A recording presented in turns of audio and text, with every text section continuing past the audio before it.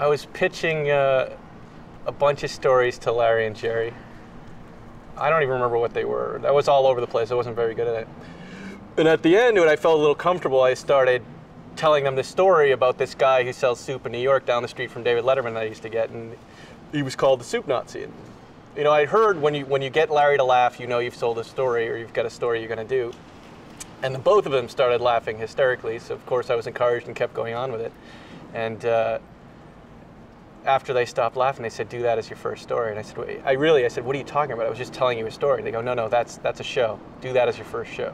The strange thing for me is I had experienced that soup kitchen without realizing that I was dealing with the soup. I mean, I had eaten there many, many times and just had not had the experience that Spike had had. I lived on 55th Street between Broadway and 8th Avenue, and across the street from me was the Soup Kitchen International run by this guy Al, who would constantly short me on the strawberry. There was like a strawberry that you get, sometimes you get it, sometimes you didn't get it, and the soup was incredibly expensive, but very, very good, and you know, you weren't sure, did you get the bread, did you not get the bread, should you complain, should you not? There were long lines, and you were like, you know, try not to piss the guy off, and now I'm doing the Soup Nazi, it's about that guy. Jerry walked by Spike Ferriston and he said, tell Larry a little bit about, you know, the real guy. And I just looked at Spike and I said, there's a real guy?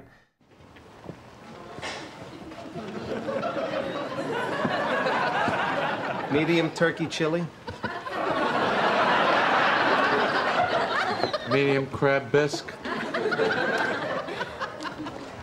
I had not done a Middle Eastern accent specifically. I'd done lots of other, Spanish, Italian, whatever. So I popped Lawrence of Arabia into the VCR, and I just listened to Omar Sharif. See, a lot of people don't know that the Soup Nazi is actually just an imitation of Omar Sharif. Excuse me, I think you forgot my bread. Bread, $2 extra. $2, but everyone in front of me got free bread. You want bread? Yes, please. $3!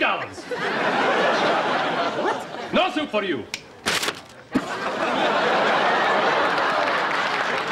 Jerry gave me a great acting tip that I have to credit him for, which is he told me, I had not seen, and still to this day have not seen, Scent of a Woman. And I told the Soup Nazi that he looked like Al Pacino in Scent of a Woman, and then Jerry told me to go, hoo-ah, hoo-ah, like Al Pacino apparently does in Scent of a Woman. You know something? No soup for you! Come back 1 year! Next! I got a big laugh, so that was really like getting the answer to the test where you haven't read the material. So right before I left New York, I moved into an apartment building that only lets you move furniture on certain days. And I made it, one day I made it in with my giant TV under the wire. But I was thinking, what happens if I did, what would have happened had I not done that?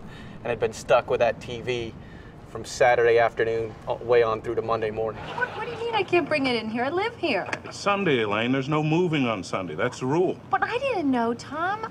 Can't you just make an exception, please? I've got a nice face. Tomorrow.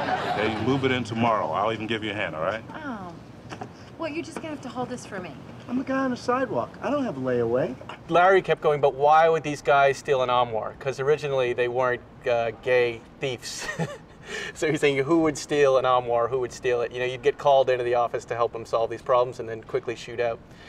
And he came onto this idea, well, let's make him gay. Only gay guys would steal an armoire. They were the perfect thugs. Can't take this. This belongs to a friend of mine. Look, you want to get hurt? Huh? I don't think you want to get hurt, because if you want to get hurt, I can hurt you. Now just back off. Just pick it up. Hey, what is this, huh?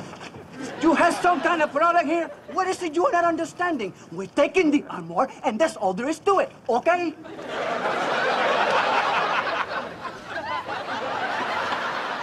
One of the great moments from that show, and I remember it, watching it come about, they were in the living room, and Jason was, you know, George was wanting to tell Jerry about how obnoxious he and Schmoopie were together.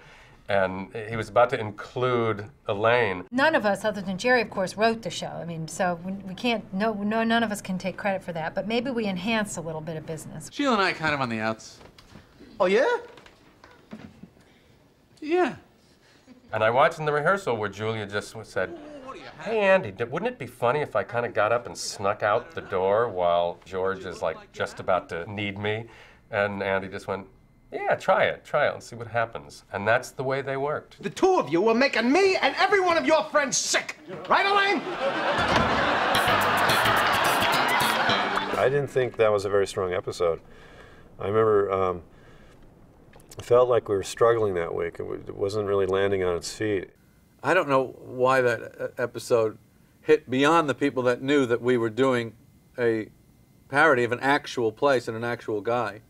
It took me by surprise. I think it took Larry by surprise too, because I think we both were worried that we may have had a little bit of a turkey in our hands, and it proved to be totally the opposite.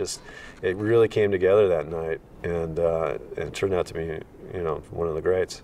Suddenly someone said, hey, come here. It was Carol, who said, the Soup Nazi's on TV. And it was all over the news.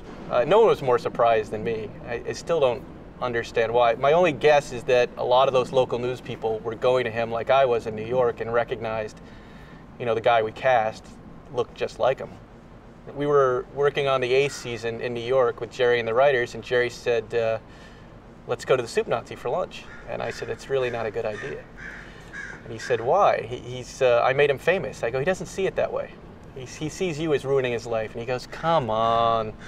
So reluctantly, the group of us trooped down to the Soup Nazi, and Jerry got in line. And when Jerry's turn came up, it was like a triple take the Soup Nazi did. He kept looking and looking, because I guess there'd been a lot of Jerry Seinfeld impersonators coming, but here's the real deal. And he had his money there, and he said, you he just unloaded on him, and then kept unloading on him, and then kept unloading on him, and kept going. It was a very uncomfortable moment. People were shocked. And he goes, I demand an apology. And Jerry turned around and gave the most sarcastic apology I've ever seen anyone give. I'm sorry, like that.